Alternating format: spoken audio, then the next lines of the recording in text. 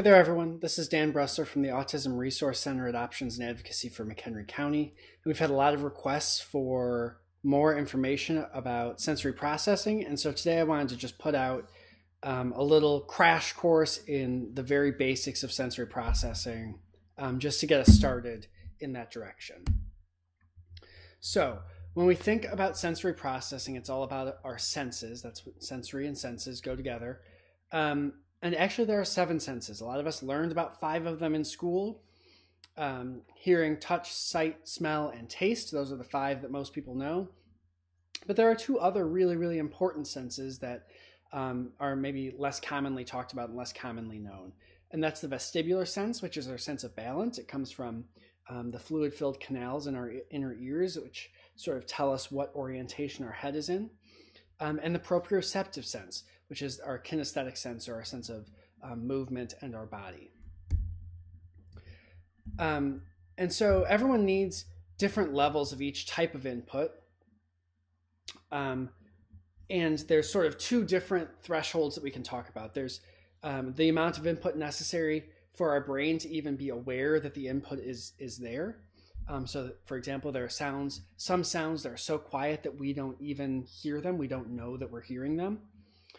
And then there's above that an amount of input that we need to be comfortable. We have a range generally of comfort levels. So again, for sound, between maybe where we can start to hear things, there's a sound level where we prefer to listen to things. And then at some point above that, there's a sound level where it really becomes very uncomfortable and can be painful.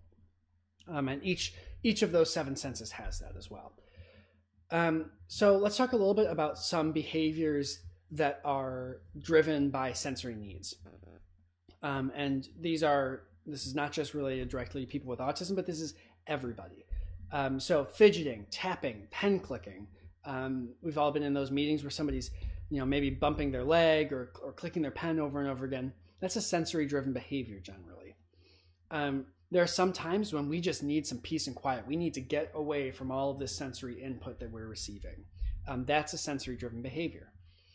We all make food choices. Sometimes we just don't like the texture of a particular food, so we avoid that food. That's the way that peas are for me. I think that the texture is disgusting, so I just choose to stay away from those. That's a sensory-driven behavior.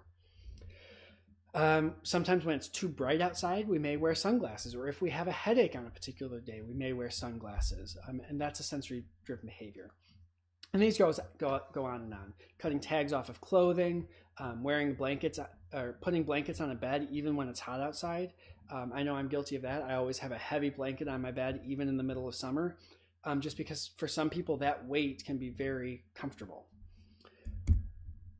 And so our brains are constantly filtering the sensory information that are coming at us and limiting the amount of information that actually reaches our consciousness, that we become aware of. And one difference that's very common in people with autism versus people without autism is that filtering process can be a little bit different.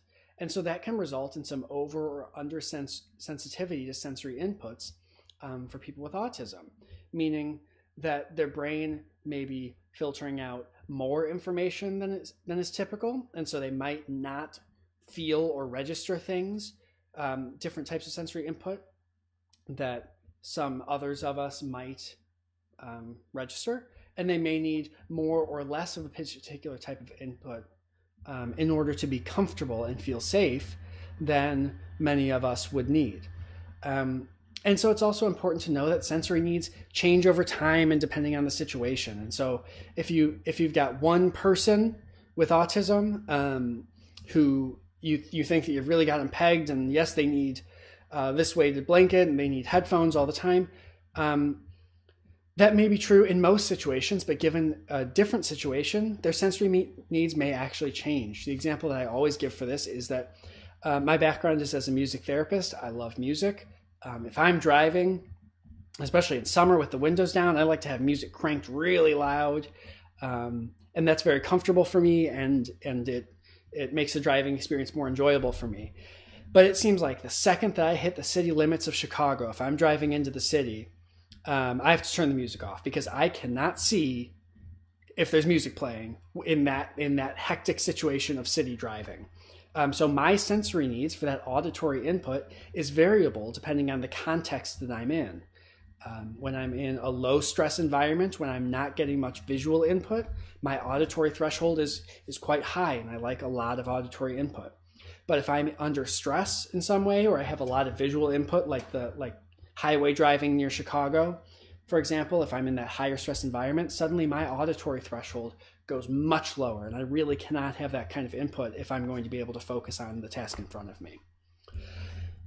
We can also look at how even in a situation that seems like it's the same, our sensory behaviors may change. For example, if you have identical temperatures in the fall and in the spring, so for example, let's say 64 degrees, you may know that after we've been through the summer and we've been out in t-shirts for months, when you get a 63-degree day in fall, you're going to be bundling up like crazy, right? You're going to have that fall jacket out. You're going to have your jeans and your hoodies and whatever else.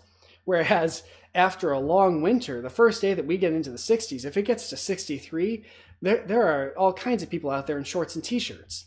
And so that exact same temperature, even though it seems like it would be the same sensory environment, right, can actually lead to different sensory-driven behaviors and different sensory needs based on the context surrounding that situation.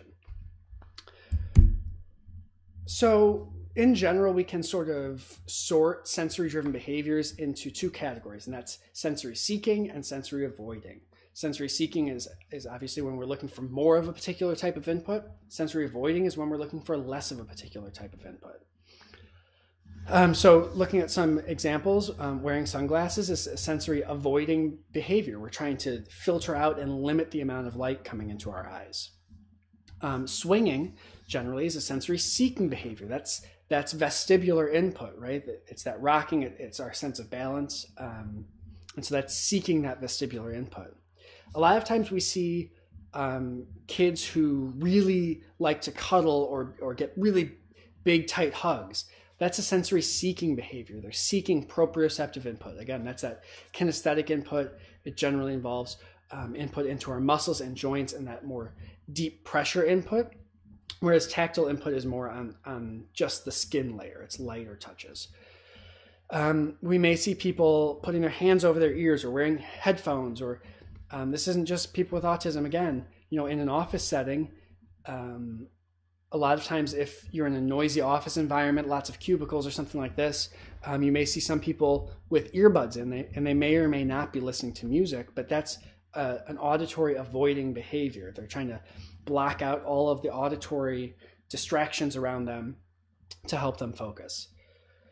And it's important to know when you're thinking about sensory behaviors, and maybe some of them can be unexpected behaviors or distressing behaviors or sometimes unsafe behaviors, and we're looking to change them.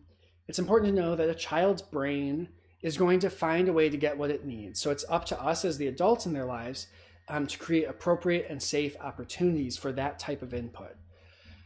So for example, if we have a kid who's crashing into walls or who is jumping off a couch onto a floor, they may be looking for that proprioceptive input, that deep muscle and joint input.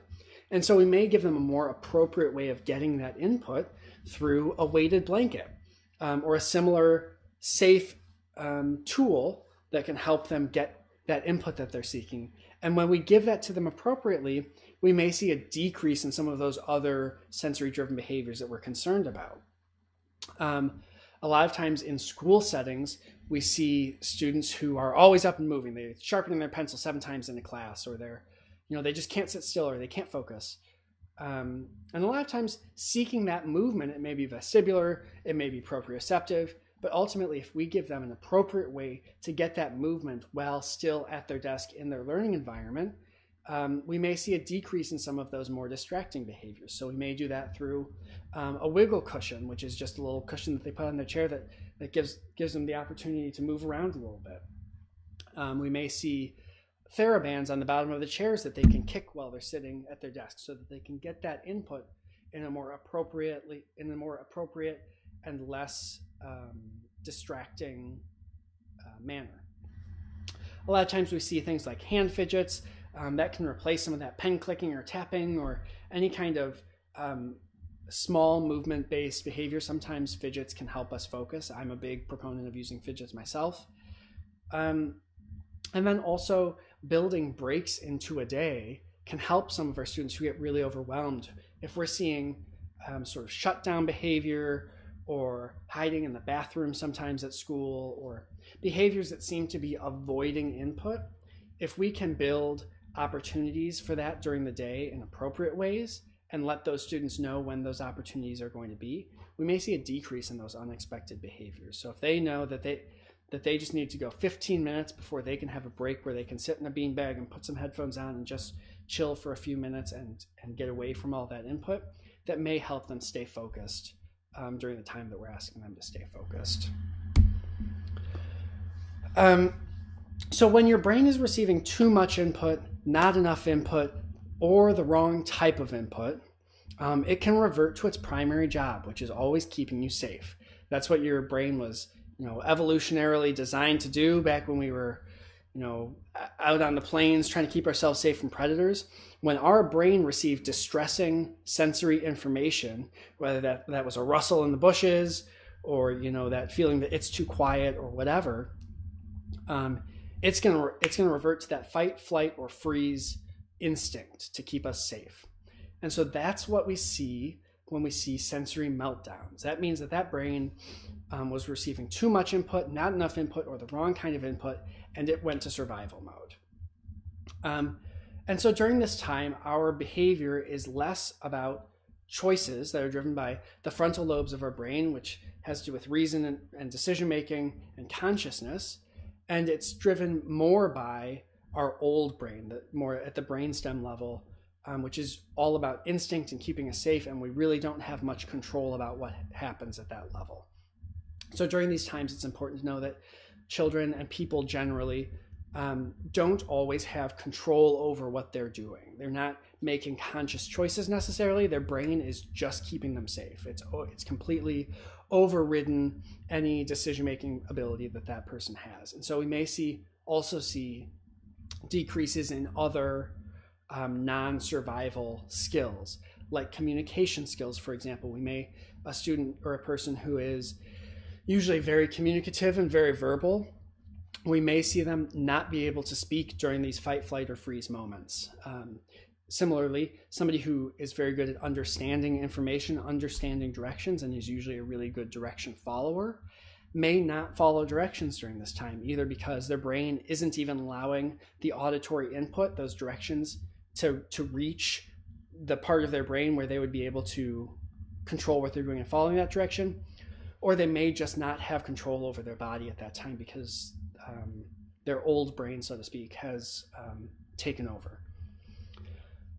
And so when you're in this situation, either in a very intense sensory meltdown, a very intense fight, flight, or freeze moment, or just in a lower level of sensory distress, sensory discomfort, less information is going to be able to make it through to our conscious, decision-making, reasonable part of our brain. And that means that we're going to have a much harder time learning. We're going to have a hard time understanding what people are saying to us. And in general, we are just not going to be operating at our full potential. And so the important takeaway for that is just that, it's important that we as adults try to set up situations to lead to the greatest level of sensory comfort for our students. And it's not just about being comfortable, it's about feeling safe, it's about feeling secure. And when we do that, kids are going to be more able to learn, more able to understand, and more able to perform to their potential, because there's not all of this other stuff getting in the way. And that's one of the reasons why, anyway, it's so important to consider sensory processing, to consider the sensory experiences of your child or the child that you're working with, and to incorporate this into your overall sort of thought process about a bunch of different situations, including what we may identify as challenging or undesired or inappropriate behaviors. We need to consider if there is a sensory motivation or a sensory-based cause for that behavior. So in addition to thinking about all of the great pairing and behavior basics and reinforcement systems that we've talked about in other videos, we also need to bring in this idea of thinking about whether or not there's a sensory component to it, and how can we care for that child's sensory processing system, as well as their more behavioral side. So I hope that that quick sensory crash course was helpful for you. If you have any questions, please feel free to leave them in the comments below, or to reach out to your Options Advocacy Service Coordinator. Even during this time of pandemic, we're still here to help you. Just need to reach out by phone or email, and we're happy to help out however we can. So that's it for today, and I hope you have a good day.